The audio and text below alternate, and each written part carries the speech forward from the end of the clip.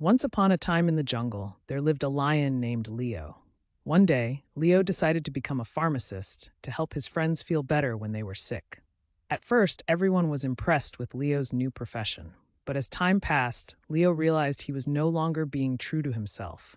He was always tired and stressed, trying to live up to the expectations of others. Leo felt lost and unhappy. One day, he took off his white coat and remembered who he truly was. Leo understood that trying to please others had caused him to lose his personal identity.